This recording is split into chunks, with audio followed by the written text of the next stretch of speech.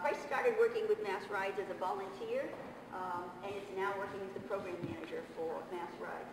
I'm most impressed with the fact that he rides to work every day. Don't please vote here. I didn't. I offered you the chance to, but that's a nice day, but he didn't try. Thank you, Price Armstrong, whoever is pleased to have his folder.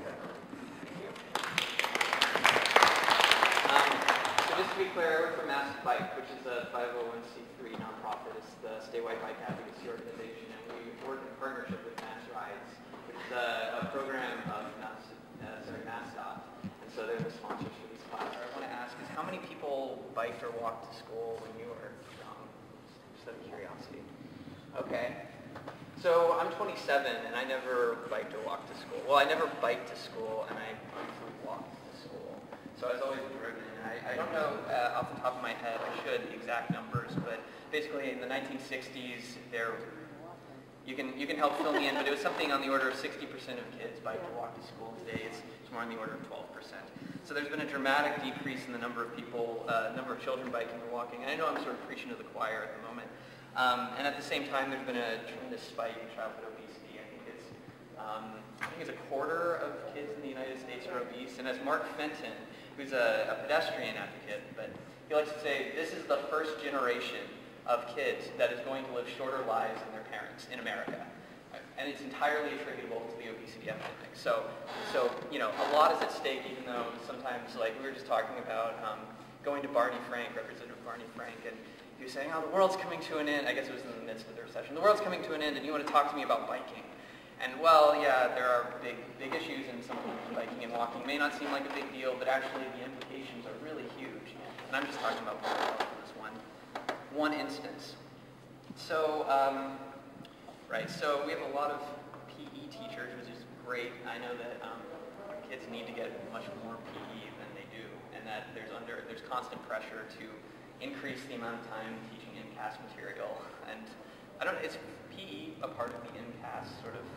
I didn't think so. So there's a lot of pressure on physical education, unfortunately. So what our program, I go into roughly 20 schools. Not I. My instructors, I fill in the gaps. My instructors go into about 20 schools per year and teach about 2,500 students these 45-minute sessions. So it's a really quick, teach 300 kids in one day in these 45-minute blocks, just one after another, to give you a sense of what our curriculum is like. There are other curricula out there which are much more comprehensive and they last much longer. And actually, I think that's a much better model because, you know, I'm gonna tell you that, oh, when you put a helmet on, it should be like this, and then I'm gonna spend 5 minutes on it, and I'm gonna move on to the next thing. As opposed to if you have, 4 weeks, 5 weeks, something like that, which you guys hopefully have the luxury of doing that as opposed to when we come in for one day. You can really spend a lot more time and get the kids to actually put on helmets. I know some schools actually have a fleet of bicycles. How many schools here have sort of bikes for the kids sort of on deck? Oh no, I'm just saying if we have money here, we get tricycles at school and rotate them from school to school and teach the kids how to ride a tricycle, and we could buy so many and rotate them from school to school. We could get them interested in riding tricycles, and maybe that will build them up to riding bikes, because we're in an urban area and we get a lot of hills and it's tough for kids riding bikes, but to get them interested, if we could get tricycles in school and rotate them from school to school so it won't be so expensive, then we could start maybe kids getting more interested in biking. That's a great idea. I know the Boston Bikes program does that with a fleet of bicycles. That's a great idea. So actually, I'll start at the beginning, which is always a good place to start. But I'll start at the beginning with the caveat of this is a 40-minute session, and I would love for you guys to expand it out to something bigger than that. This is literally a bare bones sort of foundation for bike safety, which we adapted from the Bicycle Coalition of Maine, which I'm not sure how they developed their curriculum, but so we start out. I actually don't start by I don't start by talking about bike safety, because bike safety, I don't know, when you guys think of bike safety, you probably think of the super commuter wearing the neon.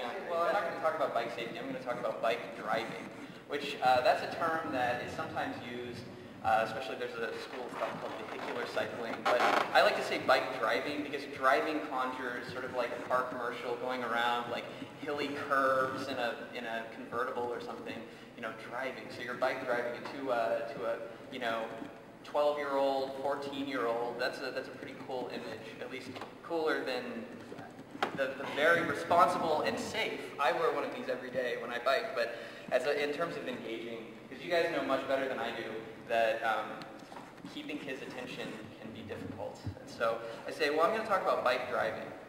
And then I actually go into, and I'm going to ask you guys these same questions, because I didn't know this until I started doing these classes. Start talking about, all right, so I go into, basically I want to start by talking about the importance of the brain, because that's sort of, if I lose these kids in 5 minutes, again, you guys understand this even better than I do, but if I lose these kids in 5 minutes, which is a strong possibility, and the older they get, the stronger that possibility becomes. It's amazing teaching 10-year-olds and then teaching 14-year-olds like back to back, because you're just like, whoa, the angstiness and loss of attention is just so apparent. So I start by talking about, especially younger kids, but early kids, just asking, who here has a pet? Who here has a fluffy pet that they love to, like run their fingers through their fur? And everybody's got a pet, got a cat named Fluffy, or actually, how many of you guys have dogs? Okay, what kind of dog do you have? Golden Retriever. Nice. 2 of them. Oh, double trouble. Double trouble. Right, and then what kind of dog? A beagle. A beagle, nice. I have a greyhound, and greyhounds are very lazy dogs, contrary to what you might have thought. So I talk about that, and then I ask, who here likes eating ice cream? Anybody not like eating ice cream? Right, so interesting fact, Boston, which I know we're not in Boston, but among major metropolitan areas, Bostonians eat more ice cream per capita than any city in the country. Which is funny because it's a really cold place. I don't know why that would be.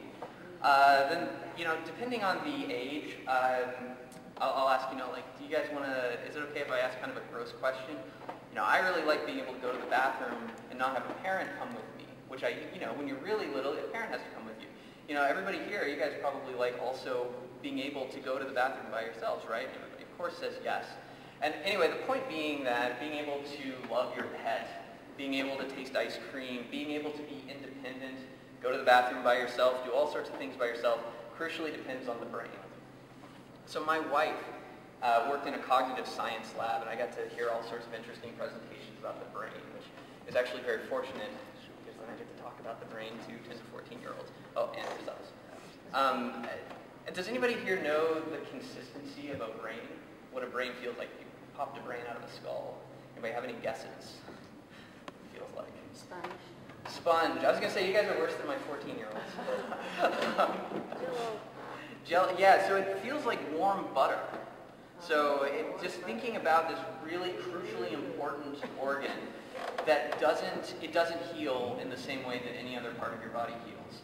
It's like warm butter. If you think of pushing the butter that's been on the stove for a day. So that's why actually, and I want to preface. I'll start talking about when there's a crash and you're like jerk. So like think if you're in a car crash and you fly forward and then you fly back. What's happening inside your skull is your brain is lurching forward. It's actually getting cut up against your nasal cavity, and then it's rebounding backwards. And so the frontal lobe, I don't know how familiar you guys are with the frontal lobe, but if anybody wants to shout out what it does. Temperament, it's self-control. The frontal lobe is the part of your brain that tells the rest of your brain, hold on a second, we're not just going to seek pleasure and avoid pain. It's telling the rest of your brain, like, no, we live in a civilized society. So people who have frontal head injuries, you'll find that they cuss a lot. They have a hard time with speech sometimes, except, well, it just depends on the part of the brain that was hurt. Also, the back of the brain, because it rebounds backwards. The back of the brain, people have a hard time with seeing. And the really important thing that I want to drive home, and the older the kids get, I might go a little bit more into sort of, this is what happens if you don't wear this wonderful piece of equipment called the helmet. I always want to balance that with another interesting fact, that there was a longitudinal study done in the Netherlands where they were looking at the sort of overall, all things considered, the danger of biking versus the health benefits. What's the impact? And I think it was 2 to 5 years of increased life for those who bike versus those who don't. So keeping everything in mind about, you are more vulnerable when you're on the road. Just the increase in, cardiopulmonary health and I guess that's the big one, decreased obesity.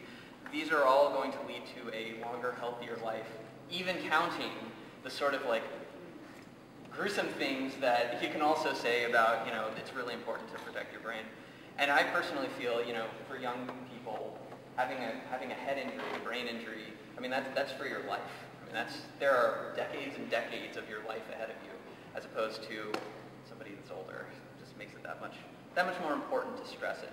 So, right, so I'll talk about, I want to say biking is really fun. I'll always ask, do you guys have a sense of, actually I know this, 100% of the students in Fall River, or was it in this elementary school, participated in the bike. Okay. Nice. And that was bike or walk? That was just walk. Just walk. Okay. Well, do you have a sense if any of your students bike to school? Is there? Because I saw one of those. I went to the World War II memorial, and it was like, when did I go to San Francisco? It was kind of crazy. So, somebody just want to shout out, how many people have kids who bike to school? Anyone? Yeah? I'm at the middle school though. Oh, okay. Not a lot, but we do have like a handful of kids. Okay. What we've found generally, because we distribute surveys and of course we talk to people. Oh, and I just want to be sure, I need to wrap this up by 5? Is that right? Okay, I just wanted to double check.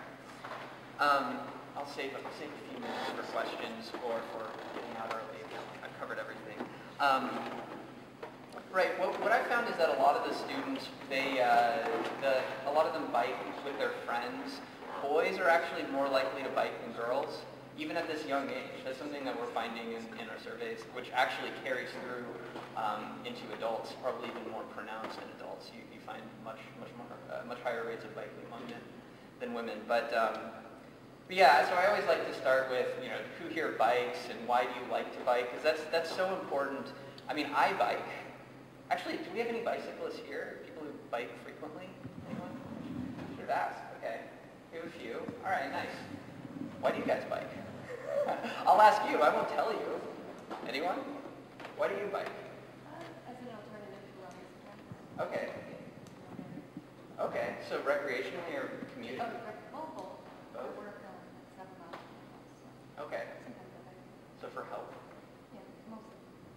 Okay. Anyone? Who else raised their hand? Somebody else did. You, sir. About 6 miles, 4 days a week. Oh, nice. Oh, nice. Okay. 6-year-old left. Oh, okay. Nice. And I guess a 6-year-old, is that a trail along or is it Not his own bike. his own bike? Okay. And they make the full 6 miles? Nice. Very nice. Okay. So yeah. So I like to underscore that biking is a lot of fun. That's why I work at a bike advocacy organization. That's why I devote not only my working hours, but I realized just the other day that even, if somebody asks, what's your hobby, I can only answer biking. So I guess I have a single cog. I'm a single speed mind. So yeah, really underscoring to the students, because you're going to talk about bike safety and you're going to talk about some of the, I think it's unavoidable that you touch on some of the scarier things that might turn students off to bikes, but really emphasizing that biking is fun, it's safe if you do it right, it gives you this sense of independence. That's a really important thing that we found is just crucially important, because as I started this presentation with, the health of our kids is at stake, which I know I'm preaching to the choir on that one. So I like to talk a little bit about the importance of the brain, and that's how I start out. Oh, and by the way, this is the more detailed curriculum, and I'm happy, Marcia, I sent you a copy. I'm happy to forward this on. It's a little bit longer, so I didn't bring printed copies. It just goes a little bit more into detail, and I can give you guys a card or something afterwards if you'd like a copy. So then I go into, well, the brain's really important. You're going, actually, what's the fastest that you've ever heard of anybody going on a bike? Fastest speed. Anybody? 65 miles an hour is what I heard. Somebody who had a computer on their bike, and it was a 15% grade going down a mountain. And he was like, yeah, I was going 65 miles an hour. And I'm just like, whoa, how? But it's actually, I've heard people getting pulled over for getting speeding tickets on bikes when they're going downhill. So, you know, it's easy on a flat, if you have a tailwind, to go 25 or 30 miles an hour, which is something that I have done on rare occasion. So you can be going pretty quickly, and, you know, the question is, how do you protect this, you know, super soft, super vulnerable, extraordinarily important part of your body? The helmet, you know. Dr. von Helmet invented this because he was trying to think of it. So then this is where we get into the beef. And I know I spent about 10 minutes talking, you know, doing intro and talking about the importance of the brain. Depending on how much time you have, I think talking about the importance of the brain in the helmet is the most important part. So I try and spend about 15 minutes just, you know, underscoring, emphasizing. Oh no! I realized I brought the wrong slideshow. Okay, well it's nothing. I have these slides that say eyes, ears, mouth, and it's not. Yeah.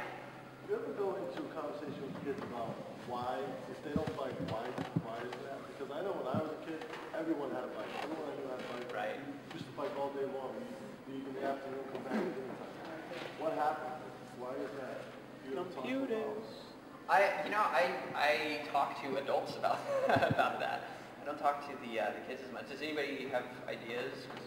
I'm thinking this happened like parents being afraid of their children's safety, not just accidents, but getting taken, anything like that. You know what I mean? Unfortunately, that's the age we live in where we're vigilant about it. Good reason. Any other?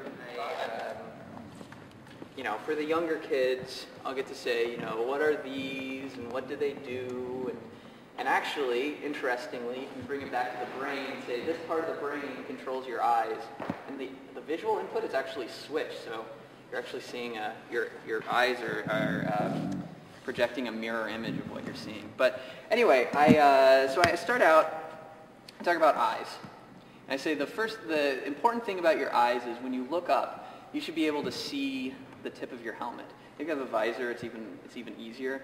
But you know, some people have their helmets on kind of like this, or I've seen some people not when there's this crown cup, but some people will actually have their helmets on backwards. Which I mean, I guess you can wear a baseball cap backwards, but it doesn't look quite as cool. And if you have any of those cool skateboard helmets, do you guys know what I'm talking about? Nutcase or Burn.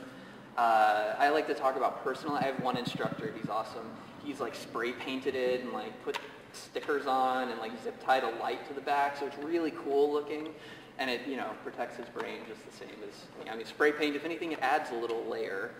So I talk about how important it is to see, because then, well, then I can walk into a wall and I don't hit my nose. So transferring that to if I were biking and I were to go over the handlebars and face plant, the helmet, the front of the helmet is actually going to absorb, maybe not all, but more of that impact, which is very important, as all of you know, especially once you get into the 13, 14 age range, looks become so hyper important. And so I like to say, yeah, keep that pretty face, you know, just be sure you can see the tip of that helmet. So eyes, ears, this is pretty simple, but you just want to have a V around your ears. I say, you know, ears let you hear, let you listen, but they have another function, which is they keep your helmet on your head. If you were to go flying, then your helmet stays on your head, and your ears are helping to keep it down. And of course, mouth, it's really kind of chin, but eyes, ears, mouth just has a really good ring to it, where I ask, you know, who here likes big burritos? I eat big burritos from Qdoba. I'm like, you know, what do you have to do to eat? I have to go, you know, pretend you're eating your like favorite big food. And so that when you do that, you should feel the, actually this is a little loose. I love doing this presentation because then I realize that my own helmet needs to be adjusted. You should feel the helmet come down a little bit. And of course you want to balance that with comfort. Another way of doing it is the rule of 2 fingers, where 2 fingers between your eyebrow and the tip of the helmet, and then 2 fingers between the chin and the strap. And now it might even be too tight. But anyway, the point is you want it nice and secure on there. So the last thing that I talk about with the helmets, and again, I do spend the most time on helmet use, is trying to make it cool. Which I know, like, this helmet is not that cool. It's got a sticker on the side. These are actually reflective. It's pretty cool. But, you know, beyond that, it's not the most fashionable. It's no nutcase helmet. It's not spray painted, so you can make it much cooler.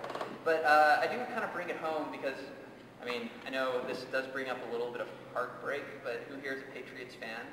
We didn't go all the way this year, but I mean, I imagine that we have a few Patriots fans. They all wear helmets. Big, burly football players who take poundings, they still wear helmets because they know that their brain is really fragile. And, you know, you can talk about, my last name is Armstrong, some people, like Lance Armstrong, I'm realizing, feeling kind of old because Lance Armstrong is kind of like behind, it was like before their time. I mean, when I'm talking to people who were born in the year 2000, sometimes I have to stop and think about that. But you know, just try and think of, I know, I'm old at heart anyway. I was a history major, so I do think of old things. Anyway, at 2000 does seem very recent to me. Right, just thinking of, you know, people, Shaun White is another, he's like snowboarding guy, but just trying to make helmets really cool and drive home that, you know, these sort of like idols of theirs wear them. Yeah. So we talked about helmet safety, and we talked about eyes, ears, mouth, and I'm going to quiz you guys later on, which is exactly what you should do to them.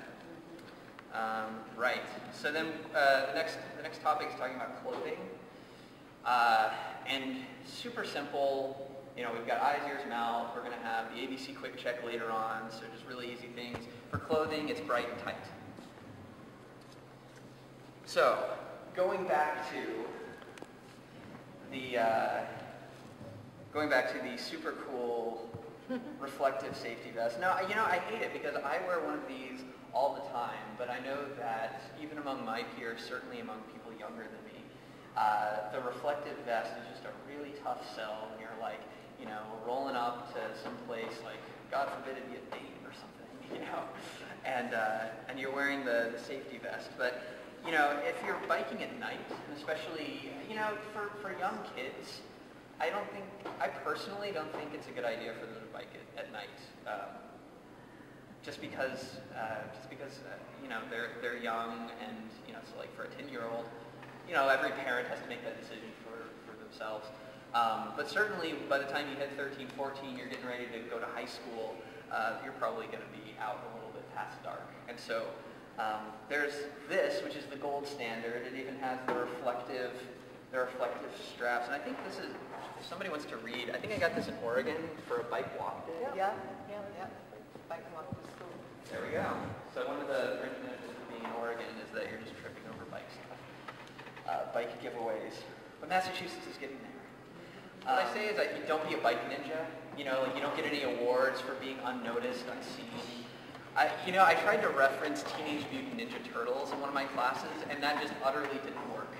I mean, we're talking like over a decade too early. In another one I tried to, you know, wearing a white t-shirt. Also, I know it's actually kind of nice that skinny jeans are in, like the tighter jeans, because another time I tried to reference MC Hammer as like, you know, you wouldn't want to wear big pants like MC Hammer, and then totally blanked. I mean, they had never, it was even worse than the Teenage Mutant Ninja Turtles.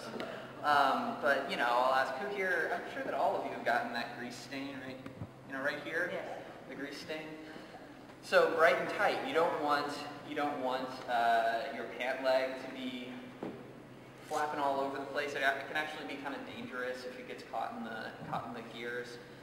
So there's this wonderful strap that serves two purposes. It's reflective, and it will hold your pants. It'll keep them from hitting the chain. Actually, so I think we talked a little bit about the fitness challenge and the walk ride day that's coming up. So I think this is at the same time, mid-May, the 17th, 18th. Same time as for Bay State Bike Week, which we in MassBike in partnership with Mass DOT and Mass Rides, we give out a lot of giveaways, T-shirts, ankle bands. This year we have bells and stickers and a hip new logo. Looks much better than last year's. So if you guys just look at the BayStateBikeWeek.org website and plan an event, you can actually get some ankle straps. And I can give you that email address or that URL later on. Anyway, the point being bright and tight. So you want something, and actually by Massachusetts state law, does anybody happen to know what the state law is? I do, but that's because it's my job. I'm just curious if this is common knowledge in the least bit. Okay, so this actually would not comply with state law. Biking during daylight hours. I think it's Definitely a day for bike. yeah. I think it's a half hour before sundown, or is it after sundown? Yeah, because you have that sort of like residual light after sundown. I think it's half an hour after the sun officially sets that you have to have lights. But the official Massachusetts state law is a rear red reflector or light. Of course, a light is better than a reflector. A front white light. So since this is a reflector, it technically doesn't count. And in fact, I think a lot of bicycle shops will just discard these lights, these reflectors, because they don't technically comply with state law. I mean, it's fine to have them, but they are not sufficient. And then something visible from the sides, so wheel reflectors, like that, or a vest. So my bike doesn't have the spoke reflectors, but I do wear a vest. And then something visible by your feet, such as these reflectors right here, or ankle straps. So actually Massachusetts has one of the better state laws. I'm going to reference Oregon a lot because that was where I earned my stripes. I was there for a few years, and their state law, I think, is just a front white light and a red rear reflector. I don't think they talk about any of the other reflective material. So sometimes, when you're talking to kids, especially younger kids, I'll say like, you guys don't want to get a ticket because if you thought your parents were mad when you had that grease stain, what happened if you come home with a $20 ticket? Of course, the reality is I don't actually know of anyone who's ever gotten a ticket for not having reflective material. If anybody has heard about that, I would actually be very curious. I'll give you my card. But, just thinking of other excuses to get them to light up because they are totally invisible otherwise. And actually, this goes for any bicyclist. I just think it's so, I would put it right up there with wearing a helmet if you're biking after dark to have some sort of reflective material and lights. Okay, so we've talked about wearing a helmet properly. We've talked about bright and tight. Do we have any questions before I move on? We're going to get into some simple bike maintenance. Who here knows how to do simple things on bikes? Out of curiosity, does anybody, pump tires? Does everybody know how to pump tires? Okay. Okay, overhaul bottom bracket. No. Actually, if anybody knew how to do that, that would be awesome. Right, so this is where the ABC Quick Check comes in. And it's really great when I'm in middle schools because in the classrooms, it's something that I just totally forget about because I'm not in elementary school classrooms very often, but they always have the print and cursive alphabets up lining the walls, so I get to just point out and be like, what's that letter? It's awesome.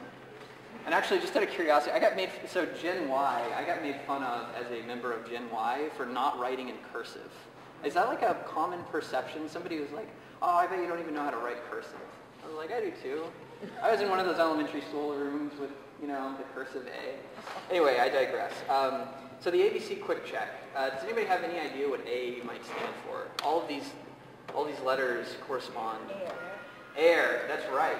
So this is great because Julie, without meaning to, gave me a great demonstration of tires that are too low.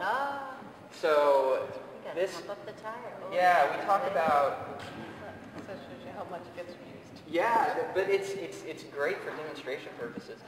Well, I like to say it should feel like a basketball.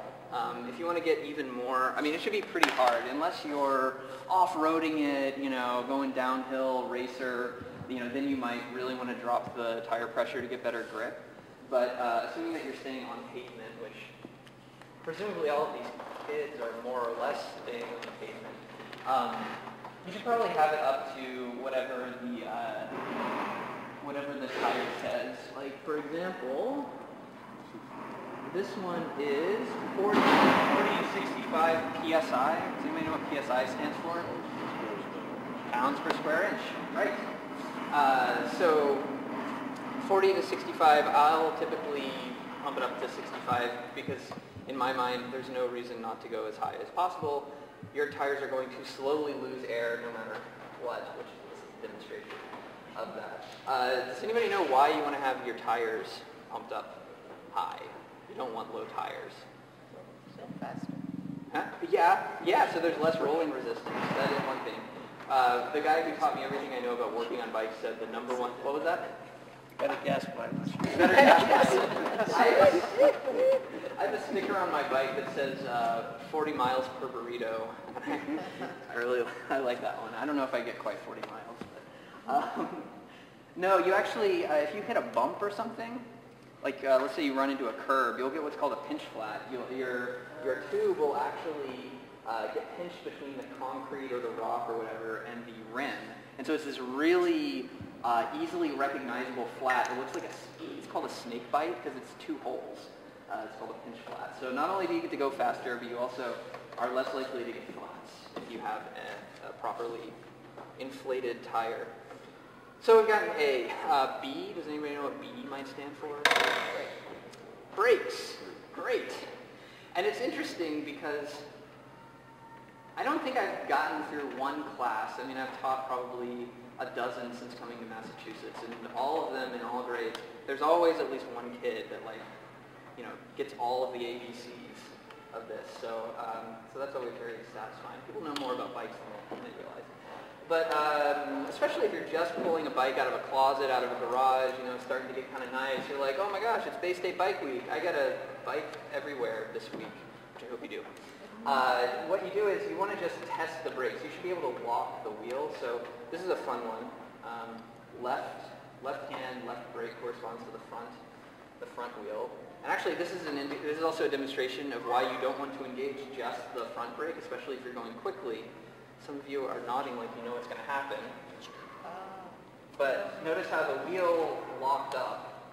But if you're going forward, you're still going to keep moving. So, you know, you want to make sure that there's some space between the handle and the brake lever. And you definitely want it to lock up because you want the brakes to work. So then, second test, you can drag the bike along and the rear wheel is seized. So, super easy test. So we've got an A for air, B for brakes. This is why I use both my brakes. If for whatever reason I only have the front brake, like the rear brake is damaged or something, I just am really careful, especially when going quickly. You may know what C could stand for, and there are actually multiple potential answers. C? Chain. That's right. So chain, cassette. The gears are also known as the cassette. This is the crank. So just sort of the whole drive train is what we call. But anyway, this actually looks to be in pretty good shape. You just want to make sure that it's, you know, clean, that, oh, actually, there's one thing. This is going small gear to small gear. And typically you don't want to do that because you're flexing the chain out. I don't know if everybody can see, but you're basically going from the furthest inside on the front to the furthest outside on the rear. So that's just a little tip for anybody. Don't want to go big to big or small to small, but otherwise, you know, this chain is looking great. One thing I like to say is if your chain breaks or is broken, it turns this wonderful device that allows a man to go as fast as a horse That was what, back in the late 1800s, bicycles were, it allows a man to go as fast as a horse, this wonderful device. It turns this wonderful mobility device into a 30-pound thing that you have to carry with you, because without a chain, it's really difficult to go forward. So a rusty chain, just get some Tri-Flow, drip it on, wipe off any excess grease. If the chain's broken, obviously get it fixed. And that's the key message in the ABC Quick Check is, especially for kids, if there's something wrong with the bike, go to somebody else and get it fixed. We don't want them trying to fix it themselves, especially when they're younger. Take it to an older sibling, take it to a parent, whatever. All right, so ABC Quick. The Quick, actually, does anybody know what the Quick might be? Quick is quick release, which fortunately this has a quick release. It's this lever right here, and does this have lawyer tabs? Yeah, it does. Okay, so there are these little tabs on the bottom. They're nicknamed lawyer tabs because I guess the joke, even when that's not engaged, they will in a pinch keep your wheel on. But so that's why the wheel isn't falling off. It's especially dramatic when I'm just flip the quick release, lift the bike, and the wheel falls off. But yeah, you want to make sure that with a quick release, obviously with bolts, make sure it's nice and tight. With a quick release, you want to center it, you want to close it, and then you should have a little indentation on the palm of your hand after you've closed it. So you want that on there nice and tight. And this is the gruesome story that I usually reserve either for an especially distracted or absent group of kids, or if somebody asks me generally about why it's important to do the quick release. When I told you about the guy who taught me everything I know about bikes, he was explaining to us the importance of making sure that the front wheel is on really tight. And this is when I was putting my front wheel on, so I was listening intently. He had a friend who he was actually, he had pulled his bike away from a bike rack, and his quick release had gotten caught on the adjacent bike and it flipped open. So he was biking along, hit a bump or something, and his front wheel just popped off. So if you can imagine what happens when sort of Sir Isaac Newton, a body in motion, the fork hits the ground and he, the front end stops. He does an endo. He goes over the handlebars and smashes out all of his teeth. And so that's like the gruesome story of why it's so important to make sure that your front wheel, and of course, it's so important to underscore how fun biking is and why it's actually much healthier to bike than to not bike. But assuming that you're going to bike, you want to do it right, and it's really important to make sure that especially the front wheel is on properly. The rear wheel, you do also want to be, you want to have it on tight, but if it falls off, it's not quite as, you just sort of go, oh. It's not quite as dramatic, but yeah, just something to keep in mind. So we've got an A, B, C quick. Oh, and then there's a quick release right here as well by the seat. Does anybody know how when you're on a bike seat, you should be able to put your heel on the pedal and extend your leg all the way out. Like you shouldn't have any flex, so that way when the ball of your foot is on the pedal, you get maximum efficiency. So in case anybody was curious about seat height, that typically means that you can't put your feet down while you're sitting on the seat. Anyway, moving on, ABC quick and then check. The last thing is what I do, what I call the drop test, or what is called the drop test. So I just heard a weird clacking noise. I'm like, what is that? Oh, it's just the chain. It's basically just picking up your bike, dropping it. I like to say, don't be afraid to be rough with your bike, because any amount of abuse that you give it in checking it out, you're only going to be giving more abuse to it when you're actually riding it. I haven't spent that much time on the Fall River roads, but I know that roads in most of eastern Massachusetts can be sort of, well, it's almost like mountain biking, actually. All the potholes, cracks. Okay, so ABC quick check. All right, I told you I was going to quiz you.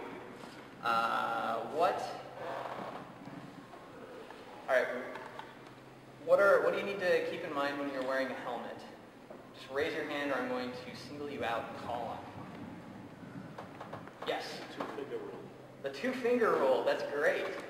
So what is the shorthand is eyes. Eyes. You should also, you remember what you need to see? Right.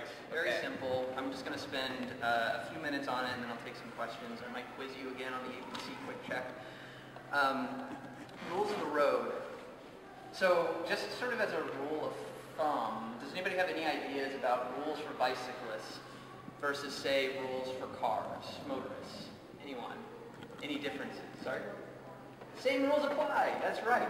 There are very few exceptions to the rules for motorists and bicyclists. And because kids are getting driven around everywhere these days, they all already know the rules. One of the biggest challenges, I think, that instructors who are trying to promote bicycling face is the fact that so many adults completely ignore all traffic rules. As a bicycle advocate, a person who bikes a lot. As I said, I biked to Brockton from Boston. I biked to Framingham also this weekend. Partially because it's just part of my job, partially because I think it's the safest thing to do. I do obey all traffic laws, but kids, when they see their parents, their mother or dad, going through a red light or going the wrong way up a one-way street, or come on, anybody else think of some? Those are the really egregious ones.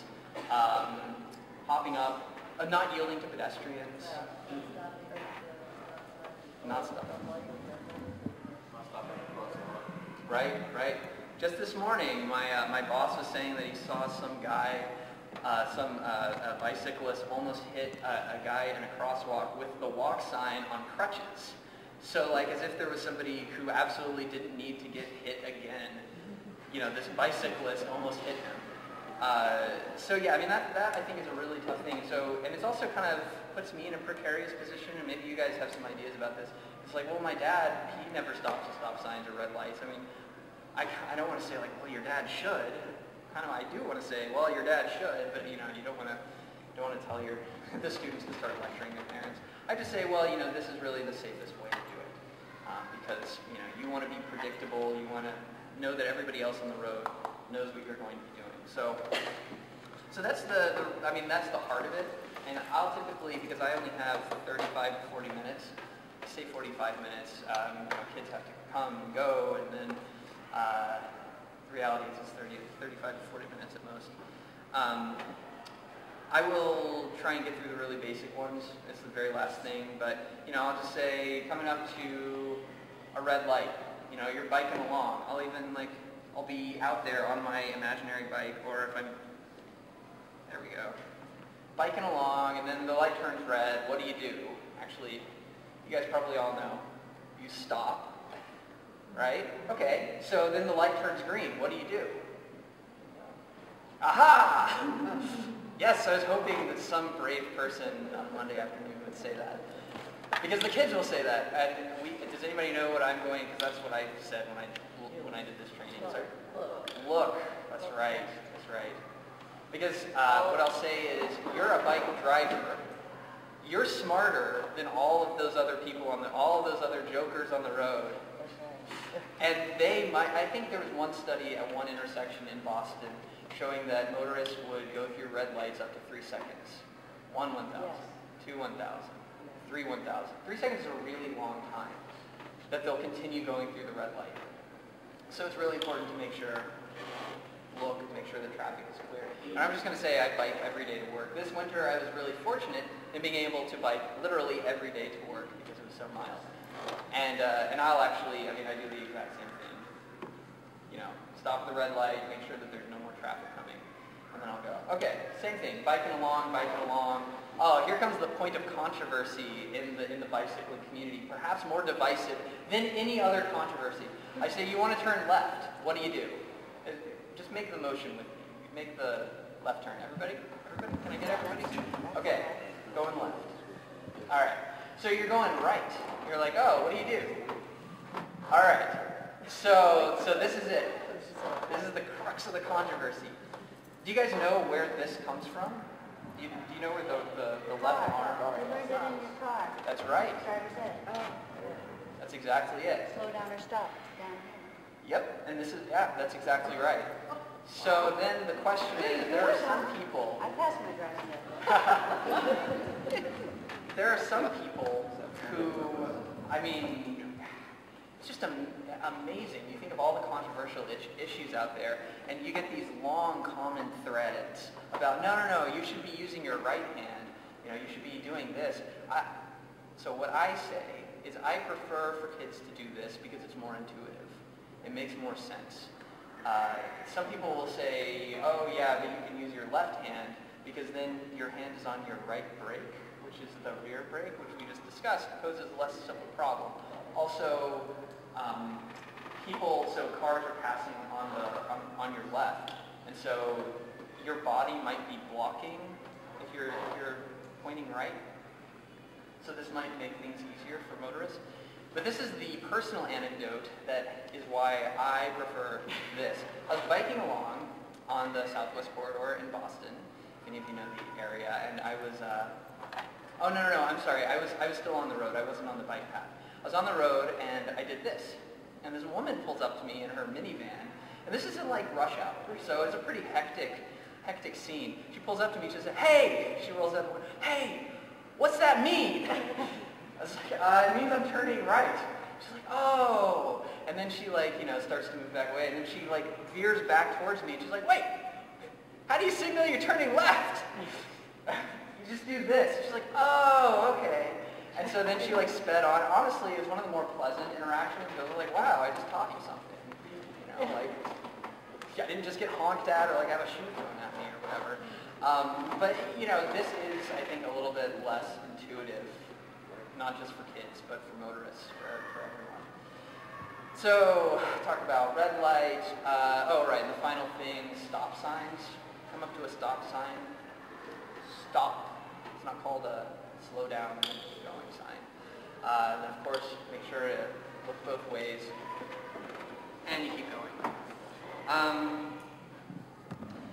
Just the last thing about road riding, or the last thing about rules of the road, and we talk about this on the handout too. There are these two handouts, the sort of bright, multicolored one. And this corresponds also to our Go by Bike brochures, which those are more in-depth. I actually should have brought some with me, but I think too. It just goes over everything that I went over right now in a really concise way. Rules of the road. Then there's a bicycling for parents guide. One of the questions is, well, one, why don't we teach children younger than 10 about bike safety? Is there any reason not to? So the National Safe Routes to School Consortium, or Coalition, I think, they talk about sort of their cognitive studies showing that below the age of 10, children have a harder time with spatial relationships, and so it might actually be more dangerous to have them out on the roads biking. And also they have a harder time understanding sort of the social constructs surrounding rules, and that you need to follow rules. And so those are two reasons. Also, the really big reason why is because the federal government, which pays for this program, by statute, you can't teach children outside of grades 4 through 8. So that's a really big reason. And there are also supporting cognitive development reasons, which is probably why when they were figuring out the demographic to target, when they were doing legislation, they chose that. The second question is, should my child ride in the road? And that is a difficult question that I often will say, I'll just leave it up to the parents. You know, whatever they feel comfortable with. Every road is different. What is it, President's Ave? Yeah, I probably wouldn't want a 10-year-old biking in that road. That's just me. But, there are a lot of side streets, very residential side streets around here where it might be totally okay. You're just going a few houses down, a block down. So that's, I just wanted to touch on that because that'll occasionally come up, usually from parents or from teachers. So as I promised, I'm going to go really quickly over what kind of clothing kids should wear. It's bright and tight. That's how quickly I'm going to go over it. But in addition to the awesome reflective vest, what are some other things you can give? White t-shirt. I saw you mount it. White t-shirt, yeah. And then also, making sure that the pant legs are secure. And then just, oh yeah. Right, why did the bike makers made to make part of the framing wheels reflected as part of a state or a federal mandated law. So if a kid doesn't wear a vest, at least the bike is made that way. Is there any laws out there that bike makers have to, you know, I know you get the basic reflectors on there, but is there any state or federal laws that would help the bikers be seen better? Well, so state law, as I said, the bikes typically will come with these reflectors already on them. I know that I used to work in a shop where I was just sort of like putting together bikes right and left, you know, one per hour.